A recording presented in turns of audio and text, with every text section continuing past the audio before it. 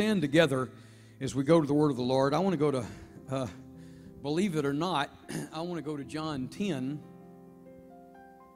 And I want to read several verses out of John 10, beginning with verse 26. Brother Cody Fedrick, I know, had no idea I was going to go to John 10 today. And it just shows how the Holy Ghost works. And I knew I was listening to the Lord. I'm glad to find out He was listening today. But ye believe not, because you are not of my sheep, as I said unto you. Boy, I don't want that to be my report, do you? You are not of my sheep. Verse 27. My sheep hear my voice, and I know them, and they follow me. There's a couple of things I want to point out in this verse. Number one, if you're His sheep, you're going to hear Him. Number two, it's not near as important that you know the Lord as it is that He knows you. There's a lot of people that run around talking about how they know the Lord. Well, when I found the Lord, I know the Lord. I'm going to tell you the important thing is the Lord knows you. He said, and I know them. And boy, here's the big clincher, and they follow me. It's one thing to know the Lord. It's another thing for Him to know you. And the big question is, are you following? Are you following? Let's read one more verse, verse 28. And I give unto them eternal life, and they shall never perish, neither shall any man pluck them out of my hand. God bless you. You can be seated. I want to talk to you this week. This is week 6. This is week 6 of a series, and I want to title this portion, what is an overarching, it's an overarching theme, but I'm going to focus more on this word today than usual. I want to talk to you about separation. Today's one-word title will be separation. In week 1, I covered motives. In week 2, I covered sanctification. In week 3, I covered convictions. In week 4, hunger. Week 5 was time. And this week is going to be separation. I want to talk to you about being separated. You know, we live in a world that is trying to erase separation. That is the spirit of the Antichrist of our day. Anything Christ and the Bible is for, the world system and the world government will be against it. Okay? So as long as this was a Christian nation, everything kind of flowed together. When Obama got into office, they started talking about a post-Christian nation. Post-Christian nation. What a sad, sad thing. But yet the Bible had been prophesying that it was coming for 2,000 years. A post-Christian nation, society, and world. Now, I have visited a lot of post-Christian countries. In traveling missionary journeys, I have visited nations who have no Christian values. I know what it feels like to be in that environment, and I could not wait to come home. And now I'm watching our nation start resembling those countries.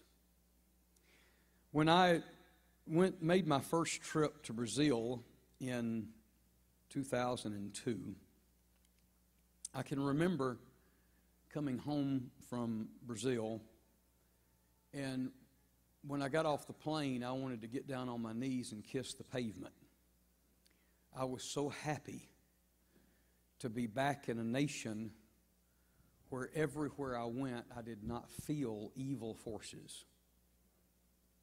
Because in Brazil, everywhere you go, you feel the overwhelming presence of evil. Witchcraft, idolatry, open homosexuality, same-sex marriage, any force that opposes the church or what the church stands for is all around you. I knew because I'd read the Bible that that day was coming for the United States of America, but I never dreamed that I would face it in just 20 years. That 20 years from that point, it's been 19 years. I believe I'm right about that, if I'm adding it up right, 2002, 2022. It's been 20 years. I never dreamed that 20 years from that moment that I would live in a nation that I would actually feel a greater threat, because in Brazil it was not at the forefront. It was underlying. But today, in the United States of America, these thought processes are militant. Do you understand what I'm saying to you? Over there, it was an underlying thing that had been accepted for a long time. Here, it is militantly being pushed down our throats. And so I want to talk to you for a few minutes today about separation, what separation means, and why separation is necessary. Separation is necessary because separation, listen to me, separation brings peace. It is a lack of separation that brings confusion. I want to say that again. Separation is what brings peace. Lines, clear-cut lines of demarcation is what brings peace. A clear communication and understanding brings peace. A lack of line and demarcation and separation is what brings confusion.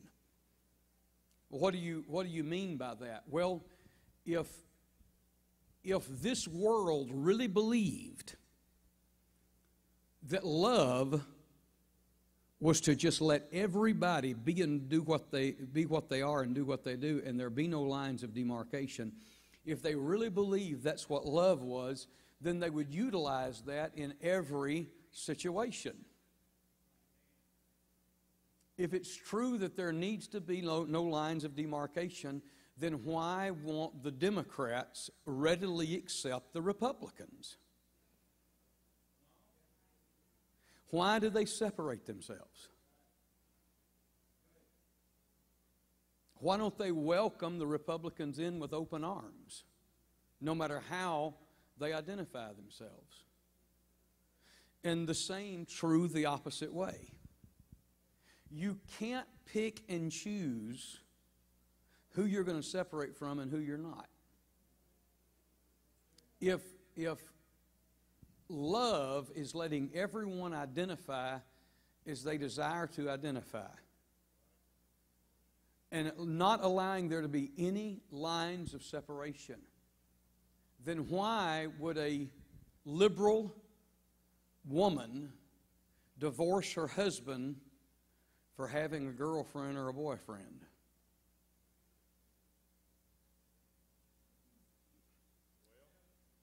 Why separate him from another lover?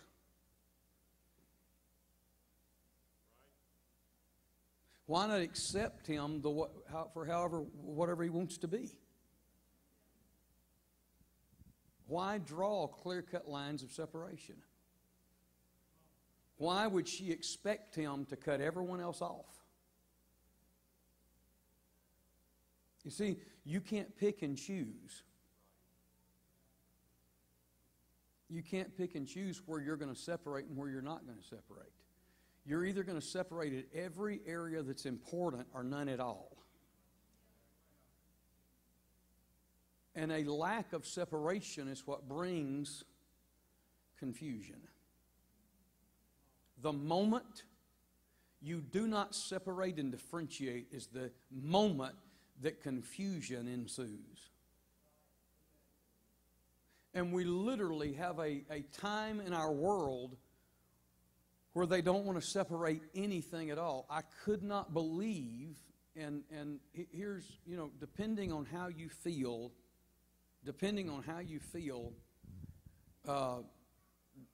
I'm not wanting to get into a political debate with you right now. I just want you to think with me just a moment. But we had a gold medalist that pulled herself out of the competition in the Olympics. Now, whether you think she should or should not have is not relevant to this conversation. That's not even what I'm going to talk about. What I am going to speak of, though, is the way the reporters handled that. Because what they said was, I really respect you. I respect you more for pulling yourself out than had you won gold. Now, that's a real touchy subject in our day-to-day. Because when you no longer respect someone for standing out, you're creating an issue.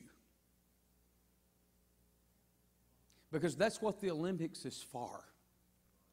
To separate winners from losers. To separate people who are willing to pay the price from people who are not willing to pay the price. And so there's now a move on in our school systems. There's now a move on in our school systems to dumb down the grading process. To take away, to take away the harder classes, to put everyone on the same even keel to where everyone feels like that they have succeeded. Now, the minute that you do that, the whole idea is to erase separation. To erase the lines that separate.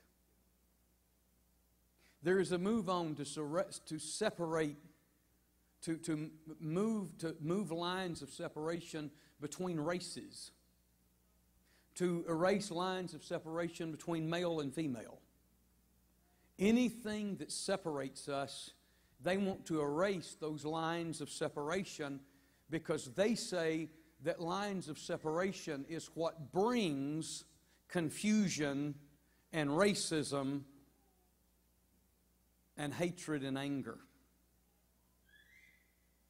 I submit to you that it's just the opposite. I submit to you that not recognizing lines of separation is what brings confusion, hatred, anger, and frustration. If they get what they want, no one can no longer take pride in anything that separates them.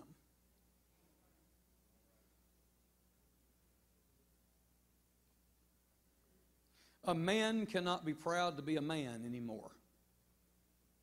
A woman cannot be proud to be a woman anymore.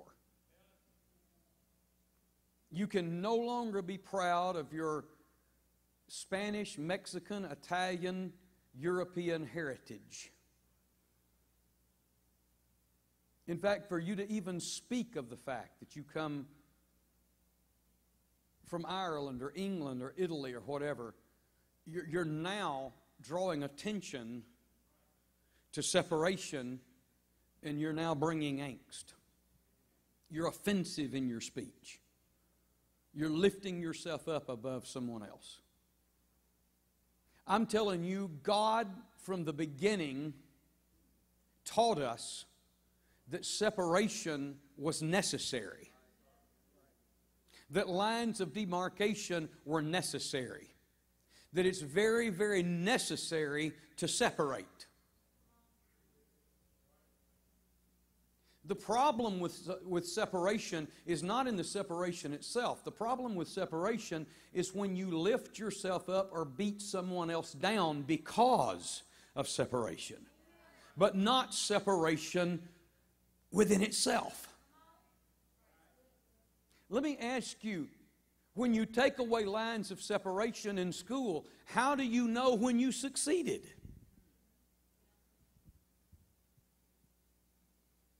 How do you know when you've succeeded if you take away lines of separation? If everyone that goes through the class gets an A, that's literally, listen to me, I'm not playing games with you. That's literally where we're headed. If they don't do something, everyone that runs wins a medal. Everyone that sits through most of the classes gets an A.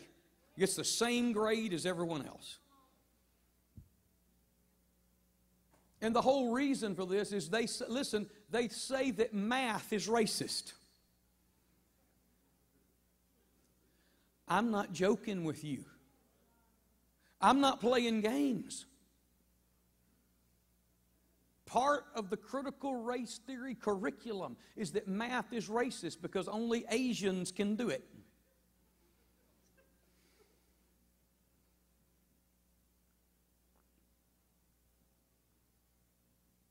They found that most of the people that do the higher levels of math are Asian, therefore math is racist against all the rest of us that are not Asian.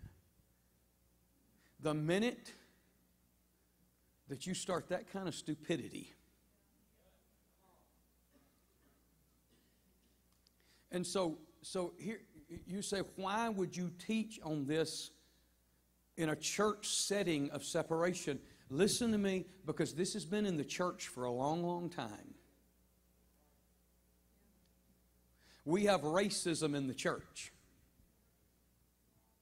But it's not racism toward color.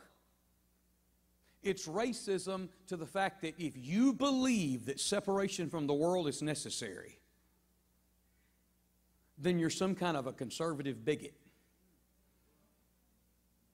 You're mean and you're harsh and you're cruel because you believe separation is necessary. It's the same spirit, folks. Jesus taught that separation was a necessary part of the church. He began separation from the first time he spoke in the book of Genesis. He separated the sea animals from the land animals. He separated the firmament from the sky and the sky from the ground. He separated he separated the planet, water and land. Are you listening to me? He separated the different kinds of trees. You know, if we're gonna go down the journey of this lack of separation process, then is a person that goes to the grocery store and says, "Oh no, I don't want apples, I want oranges." Well, what are you, some kind of vegetable racist? I mean, fruit's fruit. Why are you making a big deal out of it?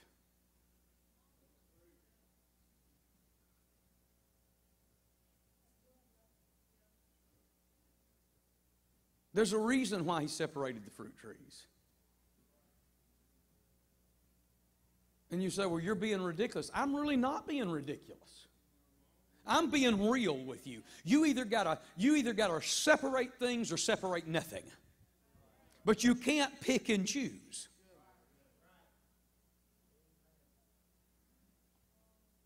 You can't pick and choose. We're headed to a point that we can't solve a crime. There will be no way to solve a crime. If they keep on with critical race theory and a lack of separation, Brother Bryant, being a policeman's over with. Because if someone breaks into your house while you're not there, robs you, the only way to catch them is a process of separation. Was it a man or was it, "Oh, you can't do that"? I mean, it was a person. Were they black, white, Hispanic? Oh, you can't do that.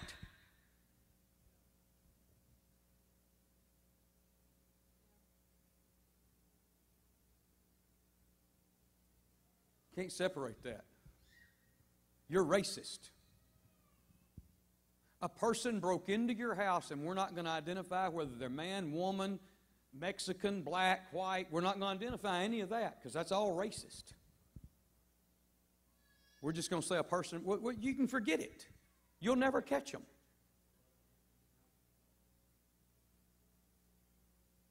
Well, they identify as. Well, who cares?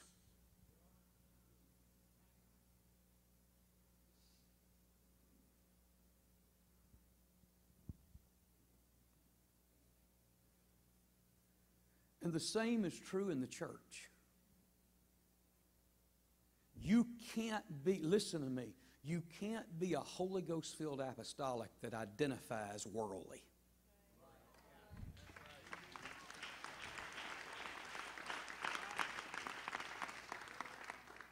You can't identify with the world and be a tongue talker. You have got to separate yourself. You've got to identify as who you are and what you are. If you want the world, go to the world. If you want the church, be willing to get in the church. Be willing to do whatever it takes to separate yourself.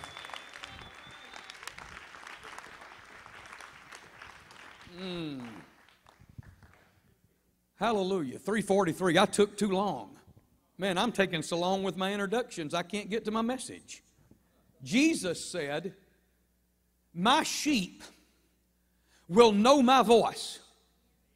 I'm going to tell you, the minute that you reach the point that you can't hear His voice is the minute that you're no longer a part of His church. There should be something in you that fails to hunger for things of the world.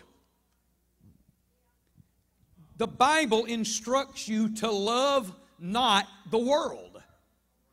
Therefore, here's the deal. If you love the world, then you don't belong to Him. Wanting to be like the world does not mean that you can't be a part of the church because you want to be like the world. It means that because you want to be like the world, you're actually not a part of the church. Your very hunger and lust and desire identifies you. I started to call today life. I started to identify today's teaching as life. Let's look at John 15 just a second. I've only got 15 minutes, so I got to hurry. Let's look at John 15 and 9. John the 15th chapter and the 19th, John 15 and 19. Could you go there for me? John the 15th chapter. How many of you understand that the confusion of this world is directly related to a racing of separation? And God demands separation. If you were of the world would love his own, but because you are not of the world, but I have chosen you out of the world, therefore the world hateth you. I wonder how many of you are different enough that the world knows it.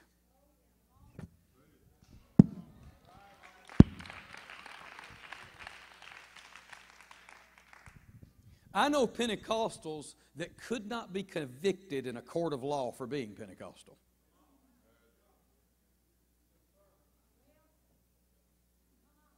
There's not enough evidence to convict you. If you were pulled into court for being an apostolic and they used the Bible to judge whether you were apostolic or not, I don't know if they could get enough conviction. You can't only identify as a Pentecostal on service days.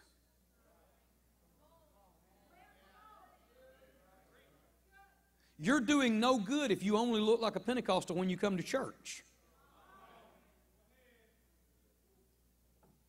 You got to be a Pentecostal all day, every day.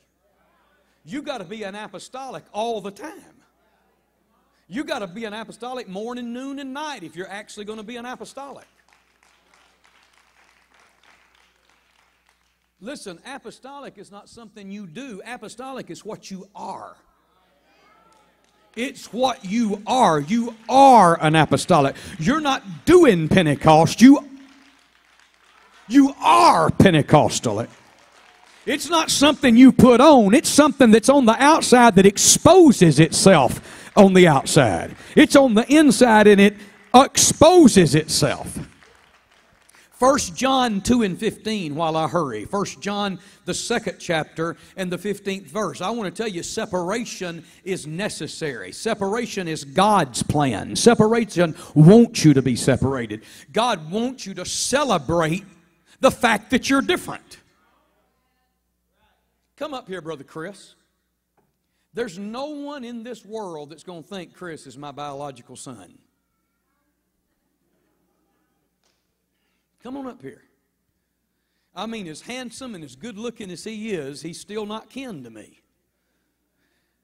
I know you can look at him and say, man, he's so handsome, he's bound to be kin to Brother Copeland. They're both just such good looking fellas. But the deal is, it's very obvious. Even though I'm tall, dark, and handsome also, well, neither one of us are making that tall deal, are we? Even though we're both dark and handsome, he's just a few shades darker than I am. Now, here's the deal. Here's the deal. Instead of everybody pretending that there's no difference in he and I, we should both separate or celebrate what we are. There should be a celebration. He should celebrate his heritage. Whatever it is, wherever he comes from, should be celebrated. I'm thankful. I celebrate my European heritage. For years, I celebrated the American Indian heritage, because I was told I had some. I did a DNA test and hadn't got 1 ounce. I wept over the trail of tears.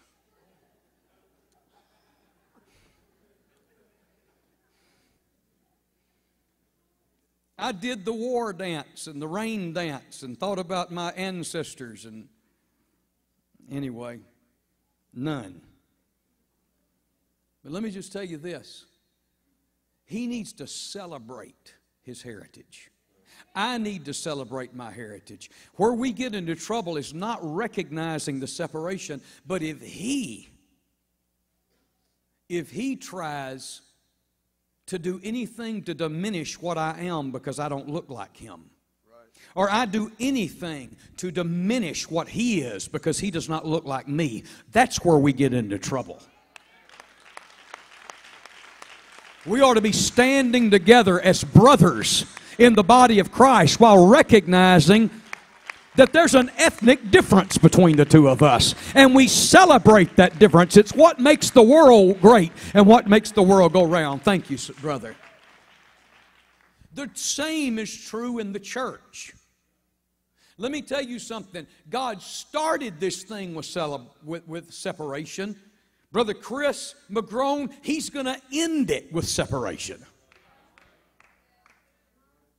The last thing that's going to happen, the first thing that happened to open this world is he was separating. The last thing that's going to happen when he closes this thing down, right before he burns it with a fervent heat, is he's going to separate everyone that is a part of his kingdom from those who refuse to be a part of his kingdom.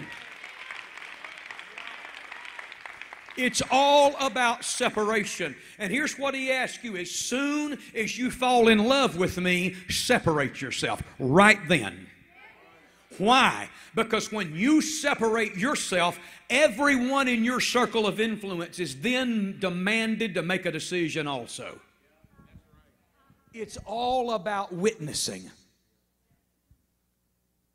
And you're not going to win them by not separating yourself.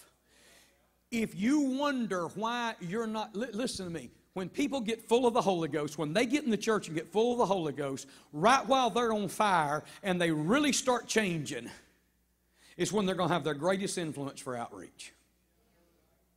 Isn't that amazing? Somebody said, well, I'm going to try to be like them to win them. It don't work.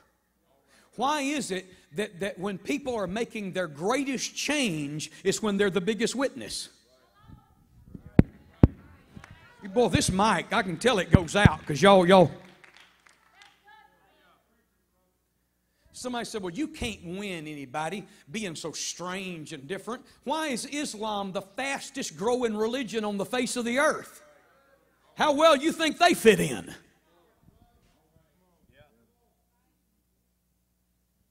When you get full of the Holy Ghost and you make drastic changes, you demand your circle of influence to either change with you or separate themselves from you. And you're not going to win your friends or your family or anybody else by trying to get embarrassed and diminish the difference. The greatest way to win them is to be drastically different and not be ashamed of your differences. Love not the world, neither the things that are in the world. If any man love the world, the love of the Father is not in him. If you're ashamed to separate, it exposes that you have a love issue. There's a love issue if you don't want to separate. And you can't let people, because they feel uncomfortable, make fun of you. You don't allow that. You don't allow that to influence you. What you don't understand is if they do all that, it's because you're making them feel convicted. And you better recognize that conviction and maximize on it and not get embarrassed by it.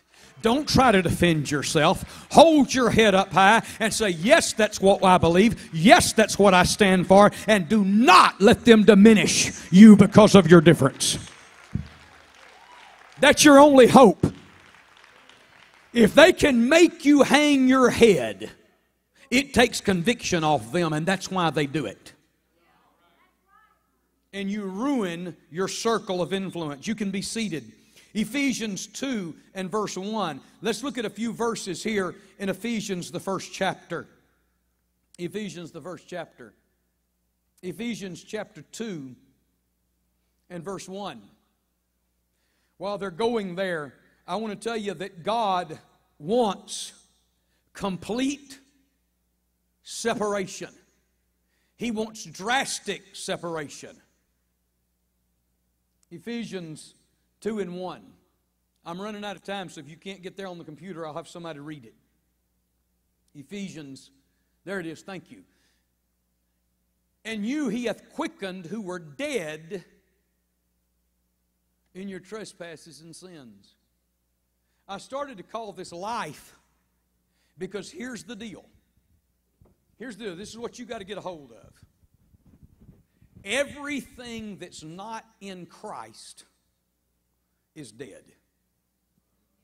And it's impossible for a dead man to understand things of life. So when people say, well, I just can't understand, Brother Copeland, what you're talking about. I just don't see separation. It's because you're dead to it.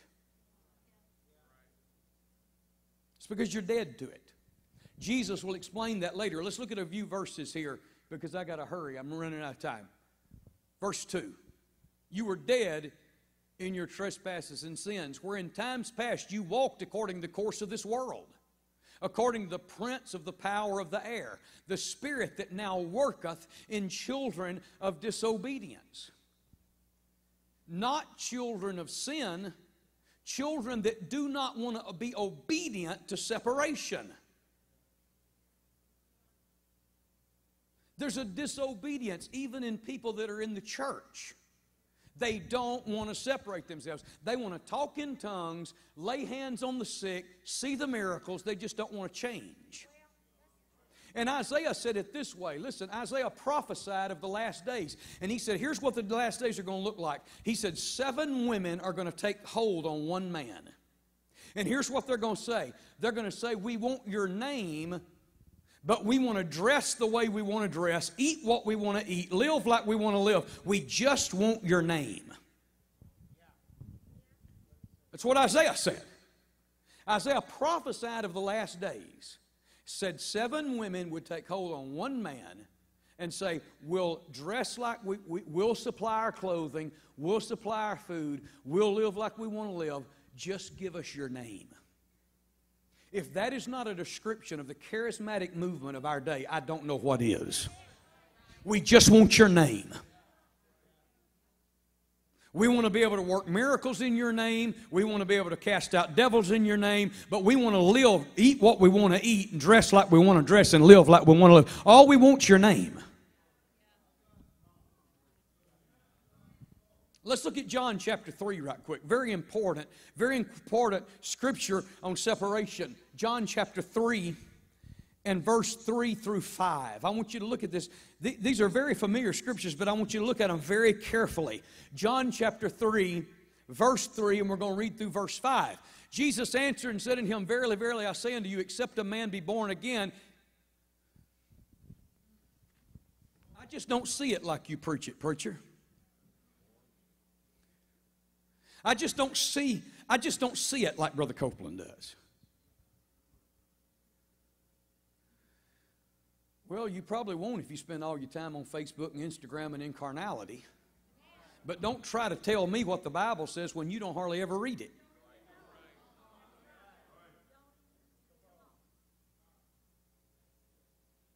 You can't see the kingdom of God until a miracle happens to you. And it's a miracle of love and life. Would you say love and life? Love and life. It's a miracle of love and life. When you fall in love with Him and you awake to newness of life, you will see exactly what I'm preaching about separation. Verse 4. Nicodemus said unto him, how can a man be born again when he's old? How can he enter a second time in his mother's womb and be born? Verse 5. Jesus answers again, verily, verily, I say unto you, except a man be born of the water and spirit. Now he lifts the ante a little bit more. Not only can you see it, but you sure can't inherit or enter something you can't see. All of this comes through revelation. Now let's go to Romans chapter 8. For my last verse of Scripture on separation, let's go to Romans chapter 8, and we're going to read about 10 verses right here in 1 minute. Well, I may go over a little overtime, but I'll hurry. Romans chapter 8 and verse 1 through 9 or 10. Therefore there is now no condemnation of them which are in Christ Jesus, who walk not after the flesh but after the Spirit. That's the whole thing. What are you alive to? Are you alive to God, or are you alive to this world? You've got to decide which. Listen to me, you can't live in both. I got to say it again. You can't live in both. You got to die to one and live in the other, or live in this one and die to that one. It's like the guy that couldn't decide whether he was going to be whether he's going to be a Confederate or a Union soldier. And so he put on Confederate breeches and a Union jacket. And everything went great until the two armies converged on each other, and both of them shot him. You can only play both sides for so long. There's a time, listen, there's a time of separation coming. John 7 describes that separation. In John the 7th chapter, it says, enter in at the strait gate, for broad is the path, but for narrow is the way that leadeth to life, and broad is the path that leadeth to destruction. Many there be that go in the broad path. He said, and many are going to come to me in that day saying, Lord, Lord, we had your name. It's the fulfillment of Isaiah's prophecy.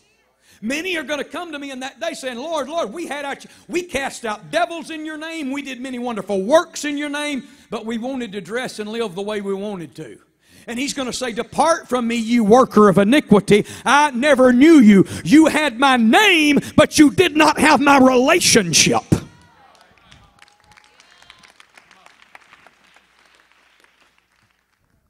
For the law of the Spirit in Christ Jesus hath made me free from the law of sin and death.